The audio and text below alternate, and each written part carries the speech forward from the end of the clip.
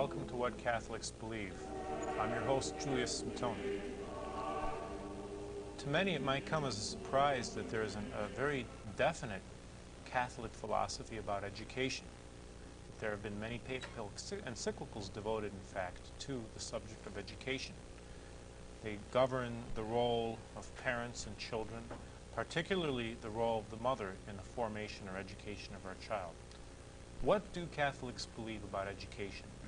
To discuss this topic today, we have with us again Father Donald Sanborn. Father Sanborn, welcome to What Catholics Believe. Thank you.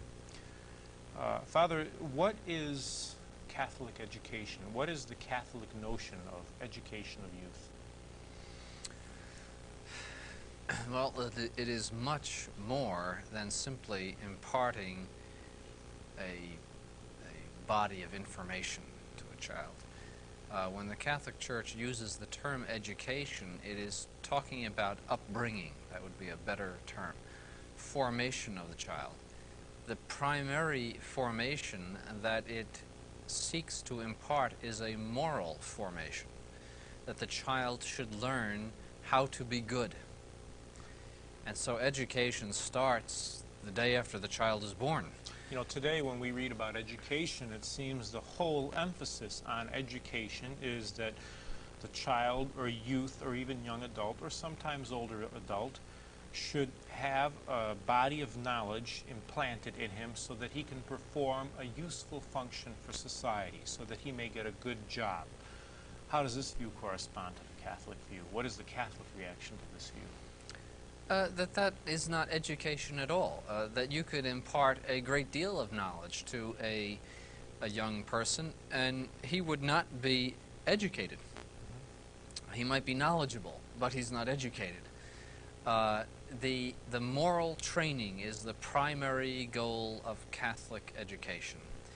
And it begins, therefore, in the home. As a matter of fact, the primary place of Catholic education is the home. For it is there that all of the moral lessons are learned as very young children, and it is the impression given by the home life that is much more important than the impression given by any other institution. What's the role then of the parents in the education of the child?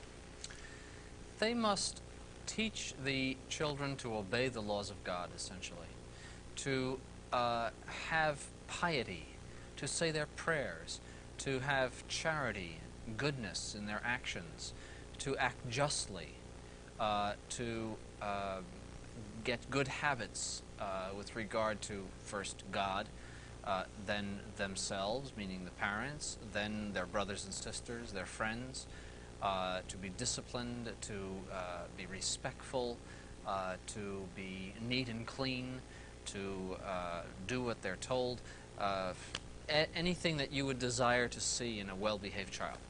That is the role of the parent. And the little baby is like clay in their hands. They have the capability of making him into a great saint, if they really wanted to, or a great sinner. What is the role, more particularly, of the mother in this process? Does the Church actually assign a role to the mother? The mother is the closest person to the child. Even though the father is the head of the house, the closest formation will come from the mother. And therefore the mother must herself have the virtues that she wants to impart to her child. If she wants her child to be respectful and obedient, she must also be respectful and obedient to her husband. She cannot expect her children to learn those virtues if she herself does not have them. Consequently, her model of virtue is the Blessed Virgin Mary. And so you see then that through the mother of the family, the virtues of the Blessed Virgin Mary would ultimately and ideally be implanted in the children. You know, this already we see that this Catholic notion of education has very far-reaching consequences which will grate against many of the fundamental notions held by Western society. For instance, you mentioned the Catholic woman, wife, must obey her husband. Now this is considered heresy by our society. For instance, when Lady Diana married Prince Charles, she, in her vows, had struck the words, "I will to obey, honor and obey," and said, I think, in place of honor, put respect, or something like this. And this idea that there is a hierarchy in the home is just horrendous to the modern mind. There is, though. What is the Catholic teaching on this? Is there a hierarchy in the home? Yes, that the father of the family is the head of the house, that he has authority over everyone else in the home. Not absolute authority, only God ultimately has absolute authority, but he has the authority to make decisions concerning those things that pertain to the household, and that the wife and the children are subject to him. The Church also teaches that husband and wife, that is, mother and father, are the representatives of God to their children, which means that they are wielding the authority of God to their children, which is very important. It is not merely a relationship of big to small or grown up to child. It is one where the parent is wielding the authority of God. And so the household is a little unit that reflects the order of heaven, the order of the authority of the Blessed Trinity over the saints and the angels. It's a beautiful thing. So we see that that when people say that the husband likes to lord it over his wife merely for purposes of self-aggrandizement, this is not the Catholic view. The husband, in a sense, is a deputy of God and has a certain deputed authority from God, and that one respects this authority not because of his particular virtues, but from the fact that it comes directly from God. Yes, there is no greater advocate of the due limitation of authority than the Roman Catholic Church, because the Roman Catholic Church insists on the fact that all authority is ultimately answerable to God, and that it is limited by God according to the nature of what it is doing. There is no possible abuse, at least in theory, of authority in the Catholic sense. It's all defined. You were mentioning also, Father, and again, what you mentioned will tie in with the far-reaching social consequences of this Catholic view of education, of the role of the mother, that she is the closest person to this child. Just the other day, I was reading in the USA Today that over 50%, in fact 51% of women, mothers, with children under the age of 1 work. And the percentage, I think, with, say, older children, 3 and above, is 70%. Now, I'm shooting off the top of my head. I can't substantiate this, but I think it's in the neighborhood of 75–70%. What kind of a consequence does this have on the education of children, and what is the Catholic social view on this problem? Well, it means that we have a country of orphans. If the mothers are out of the home to that extent, that's the only way to characterize the country, that we have a country of orphans, and we have many orphanages which are called, in this day and age, daycare centers. They are orphanages, though, because the mother is relinquishing her true function for another function, which is to make money. It is unfortunate that in many cases they are forced out of the home against their own will because their husbands have left them. There are some innocent cases there, but it is also true that in many of these cases they themselves have left their husbands and must work, which would make them culpable. if in fact they had no good reason and that their separation was not approved by the church. And there are also many, many cases of the desire for more money that drives the woman out of the home, where you have two-income families because they wanted the bigger house, the bigger car, or the recreational vehicle, whatever. And the result is that their children are being trained by strangers. They're being educated by strangers. And this, at the lower ages, is where the primary moral education is taking place, the most important education.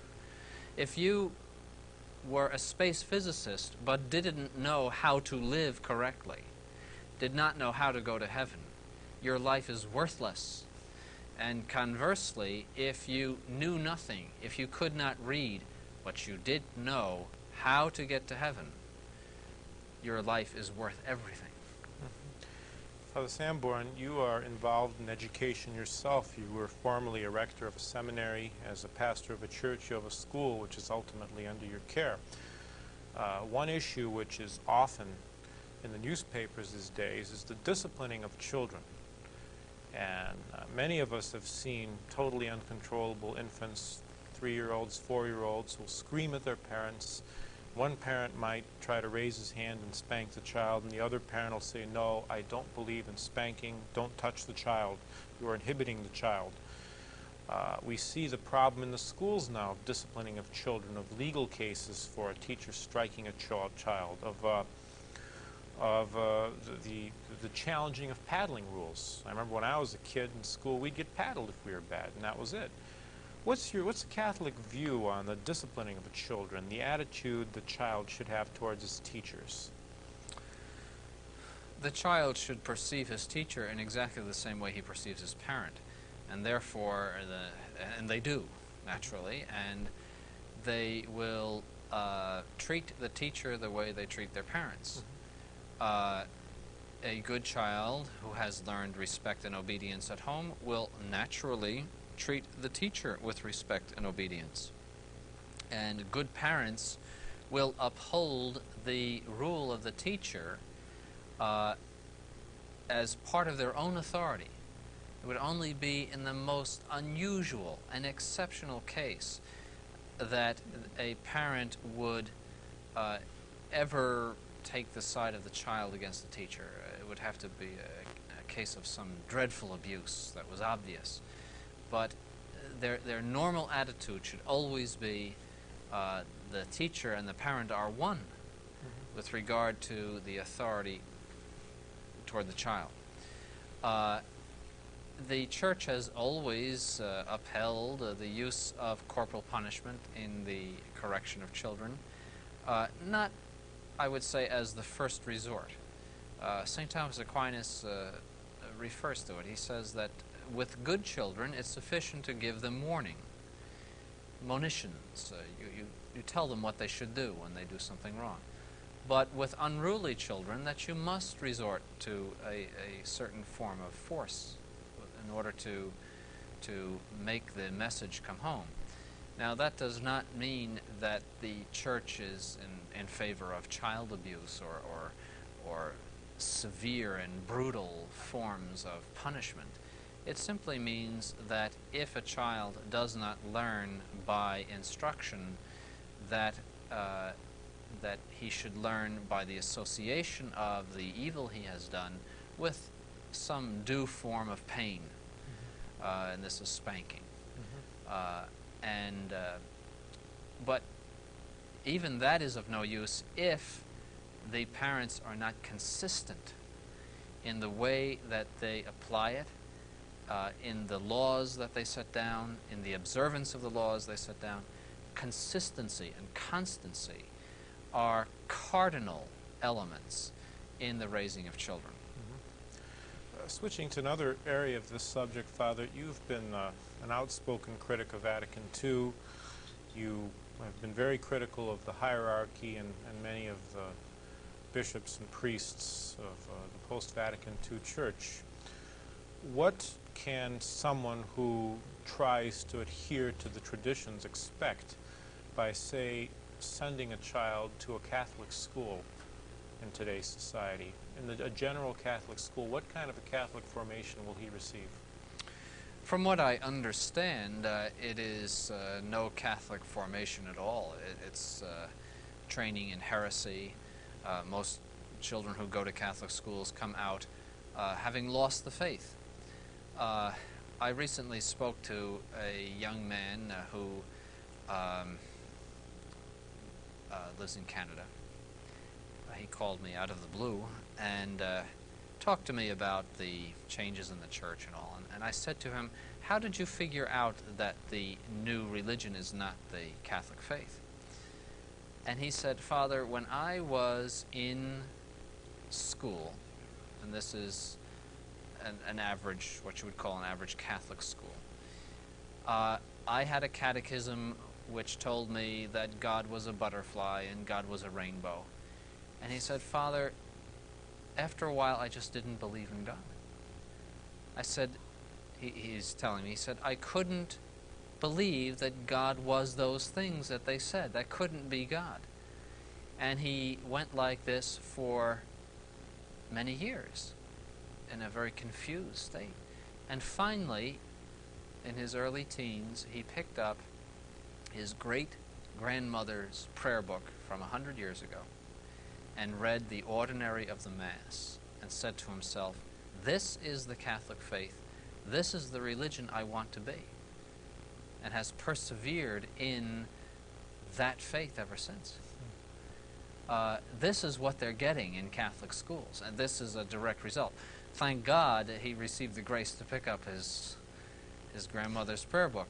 But how many others like him think that God is a rainbow, or more precisely, identify God with the world, which is the message of those catechisms. It's a pantheistic idea. Does this problem extend to the universities and run by Catholics and seminaries as well?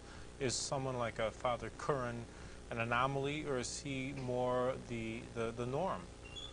No, he is the norm. It is not an exaggeration to say at all that there is a complete abandonment of the Catholic faith in Catholic universities and seminaries. That's about the only way to put it. They are loaded with heresy, dripping with heresy, and apostasy in some cases. The Catholic faith is not found in those institutions, and this I know from speaking firsthand to people who are in them. Charles Curran is just one example of many who are teaching those things and who hold those things. You mentioned the Catholic schools. What about the public schools as we see them in the United States?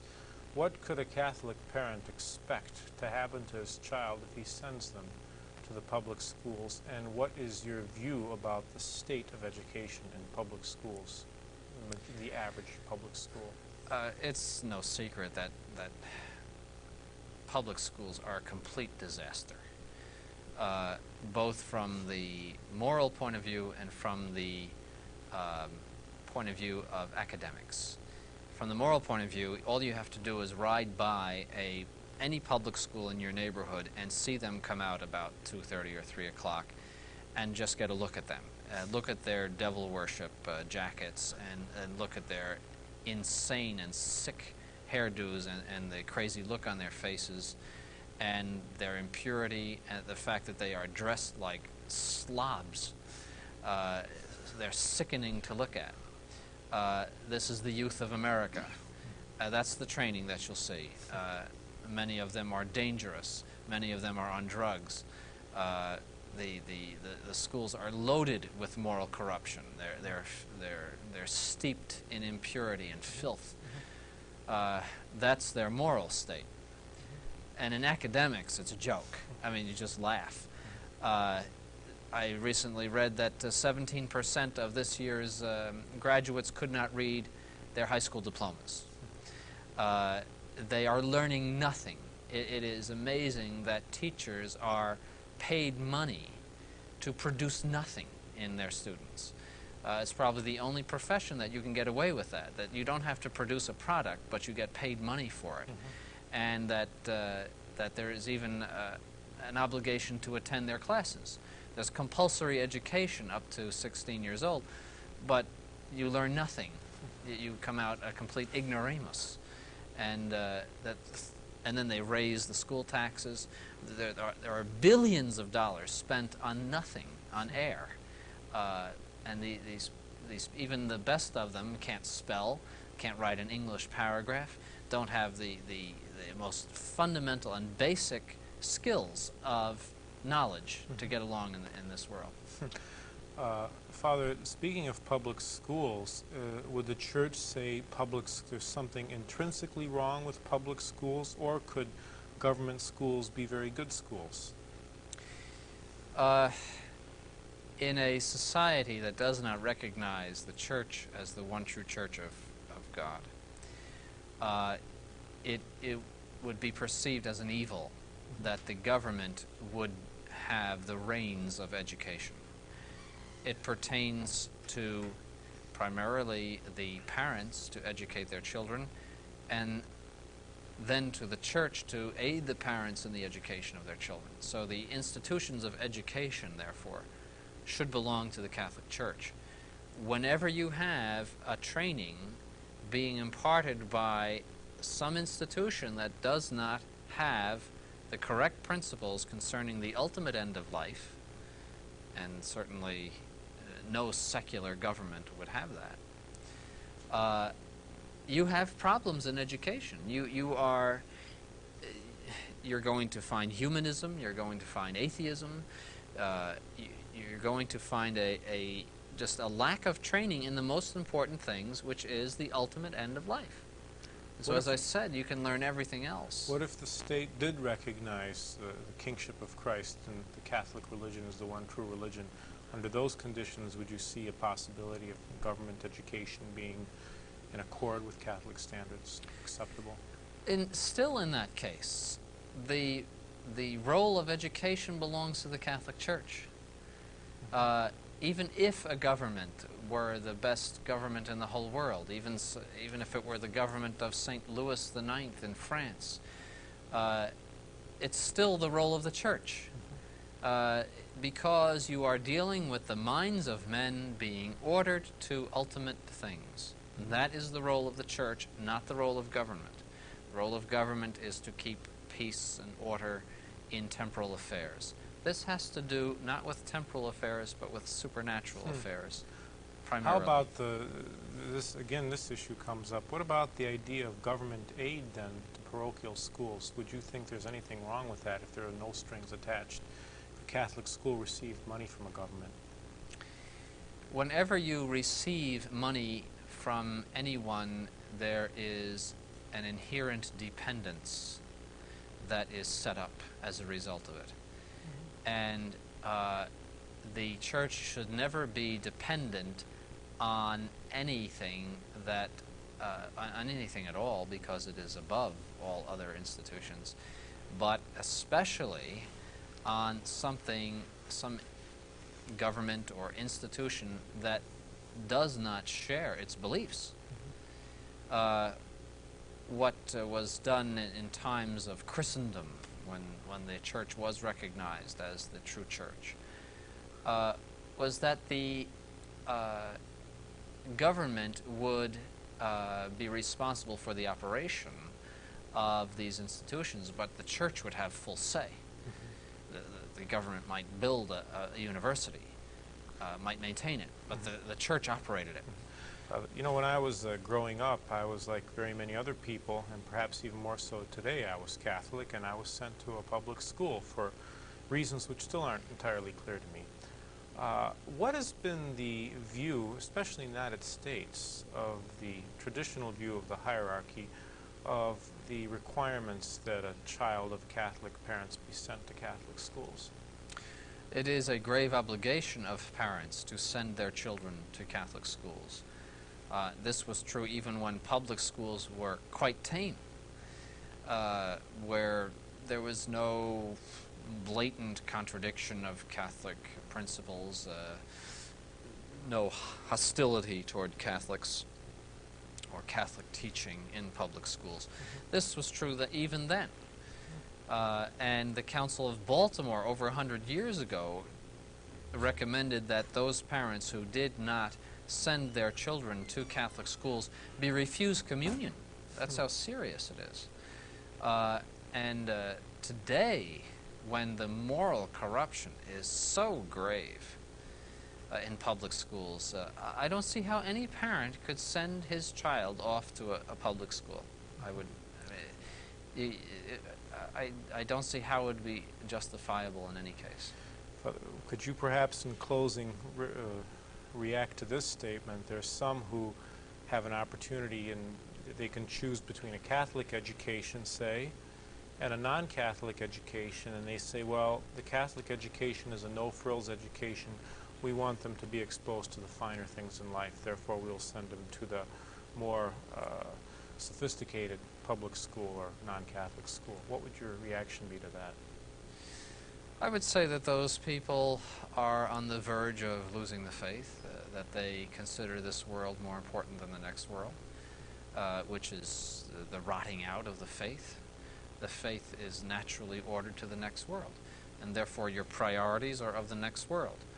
And so you would be much more interested that he know his catechism, and he know his prayers, and all of the teachings of the church, than say that he have dancing, or a great athletic program, or something else. Where your heart is, there is your treasure. Yes. Father, we've run out of time.